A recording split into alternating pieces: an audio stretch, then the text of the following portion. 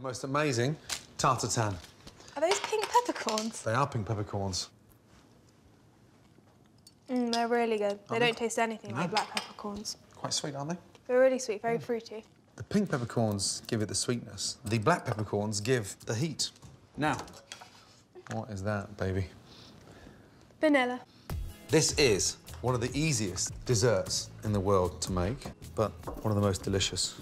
It's a sort of take on the classic apple or pear tartan, but when you caramelise those bananas with the peppercorns and the vanilla. I bet that tastes amazing. Oh, my goodness. Incredible. OK, we're going to make the caramel. Start off with a cold pan first, and you just press that butter in there. How comes you do it like that and not let it just melt naturally?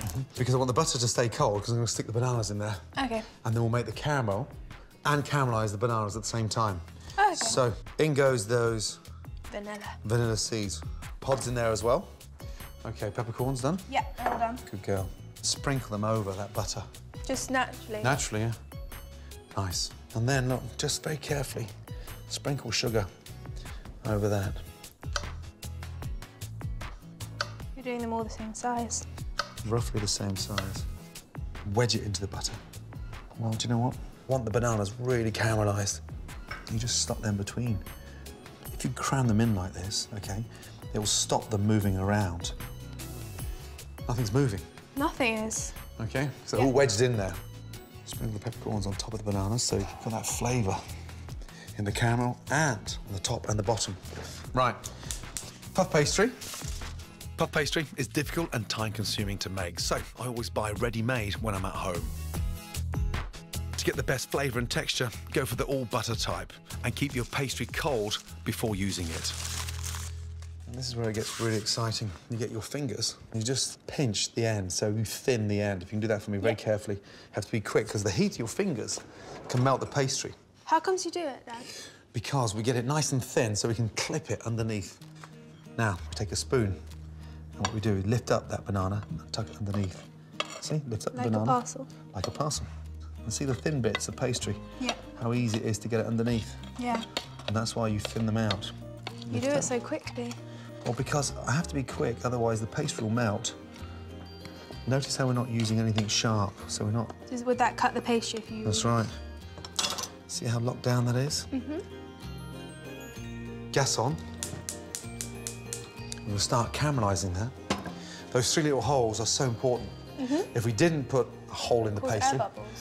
It will cause a lot of steam, so the pastry never cooks, it just goes really soggy. OK. So, really important. The caramel's live now. We're working the caramel. Give it a little shake. How can you see the caramel through the pastry? And look what happens when it tilts. Oh, yeah. See? All comes running down. See? Yeah, I see. Now that pastry, OK, is like clinging on to the bananas. And so when we turn it upside down, we've got this glove full of these caramelised bananas. Look at that. Wow. It looks a locky. Look-a-locky? Look-a-locky? Ah, look-a-likey. Got you now, baby. You're so annoying. I'm so annoying, you think? It's your birthday soon. 15. I've just worked it out. On my 50th, you're 18. Perfect. We should do a joint party. Yeah, love it. 12 to 4 for the old ones. 12 lunchtime? Lunchtime till 4 for the old ones so they can go to sleep. Megan, and please. then we'll go on later. Come on. Perfect. This is where I get excited now. Look at the colour of that caramel. So, tilt the pan again. See how dark it is now? Yeah, wow, it's gotten a lot darker now. 20 minutes in the oven at 190 to 200 degrees for our banana tartatan. So, see now where that pastry is caramelising. Caramel's so dark. And just a little tip. Gas back on, and that will release it. Because if you tip it and it's still sticking, then some of your bananas will stick. Yeah. So now, you see when it starts spinning around like that? It's moving around It's moving around. And here we are, the moment of truth. When you know your daddy is the best chef in the world. Ready? Yeah.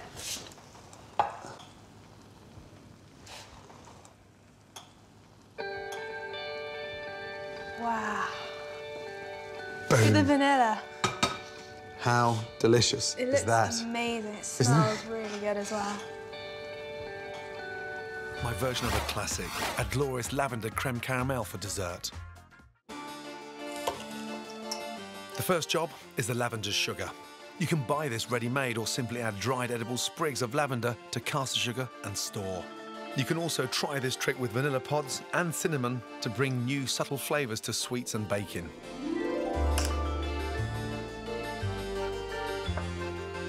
For the creme caramel, melt plain caster sugar until it turns dark golden. Pour into ramekins, sprinkle with lavender flowers and cool. Now, to make a simple custard, gently heat whole milk in a pan until steaming. Meanwhile, whisk together egg, vanilla seeds and lavender sugar until golden and fluffy. Then gradually pour the hot milk into the mix, whisking continuously until the custard is smooth and creamy. To set, cook in a water bath or bain-marie. A good tip is to line a roasting tin with a cloth to stop the ramekins jiggling around. Pour your custard, then boiling water around the ramekins until halfway up the sides. Then cook in a preheated oven for around 30 minutes until set. Cool in the fridge. Then when you're ready to serve, dip the ramekins in hot water to loosen the creme caramel. Et voilà, lavender creme caramel.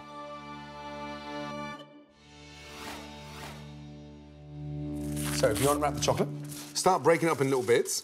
We're going to make the most amazing white chocolate mousse. Our first job is to bring half of our cream up to the boil.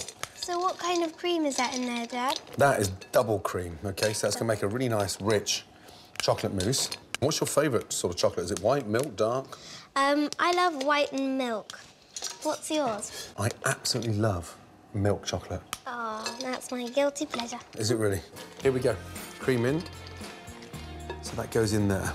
Now, you can see what's happening straight away, can't you? It's melting really quickly. Melting really quickly, so, OK. Oh, excuse me.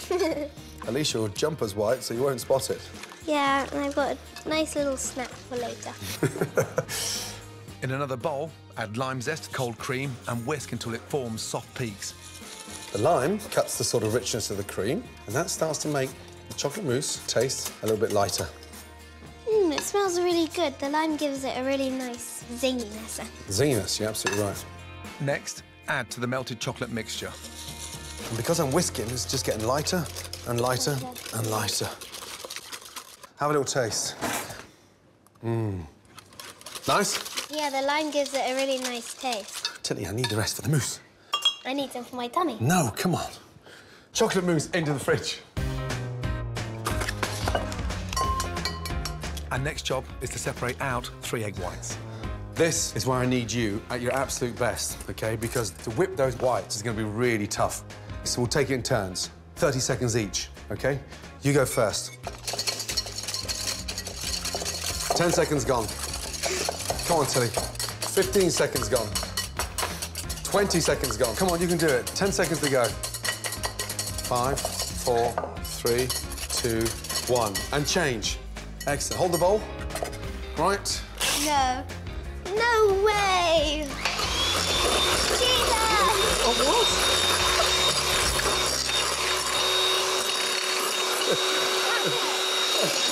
Come on. It's over, Dad. Matilda! That's you can't walk out on Daddy. You can't do that to me. 30 seconds, this puny little thing, and you come with this big little machine gun. Because that's the best way of whipping up egg whites. But why didn't I do it that way? You start tipping that sugar in slowly.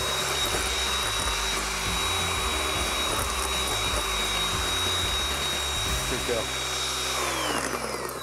Still not very happy, you know. So, Our contentious whipped egg whites will make our mousse light and airy. And when they've reached soft peaks, we can gently mix in our cooled white chocolate and cream mixture. once the egg whites hit the cream, the chocolate sets, the egg whites keep the cream nice and fluffy, and you get this nice light mousse in the bowl. Now, I need you to crush some raspberries, please, with some fresh mint. You can see all the juice coming out. Now, take your mousse. Wow, that looks really cool. Now, look at that down the bottom there, look. Crushed raspberry. Delicious. And the mint. Now, I'm going to set that in the fridge. If you could be so kind to open the door, please. Our yummy white chocolate mousse will take at least 2 hours to set. Holly! Darling, you going to help Daddy with the dessert? Yes, please. And the lamb cutlets. Now, we all know that you love desserts. Yeah. Yeah? We'll do a little yoghurt parfait with some macerated fruits. So the first thing I'd like you to do is to take a tablespoon of icy sugar, dust that over the fruits. Good. Now... Is that enough? Or... That's perfect, darling. Thank you. Zest the orange over the fruits. And what's going to happen now is going to start to sort of marinate. I'm going to put some basil in there. That'll make it really flavoursome. Fresh basil in. And then I'm going to give that little mix up. I'm going to squeeze some fresh orange juice in there, nice and gently. OK? How gorgeous do those berries look now? Very. So we just leave them to marinate, OK? And that's what we call macerated berries. Now for the mango sundae. Right, mangoes in, please. I love mangoes. Nice. Now, they're naturally sweet, OK? On. Nice. Oh. That smells incredible. Now, how fresh does that smell? Very. Now, you love art, right? Yeah, I do. So you're going to put these together. So a nice little dollop of mango at the bottom, nice and slowly. Once each glass has a layer of mango puree at the bottom, spoon over a layer of thick natural yoghurt and alternate until the glass is full. Well done. Now, They look yummy. from there, you get your berries. You sit your berries on top. It tastes so fresh. But now they've been marinated and the berries have been slightly macerated. And then finally, look, get your icing sugar and just tap on top. They look beautiful. Now, they sit in the fridge to get nice and chilled, OK? So, if I take 3 and promise not to sneeze, and you take 1 and open the fridge door,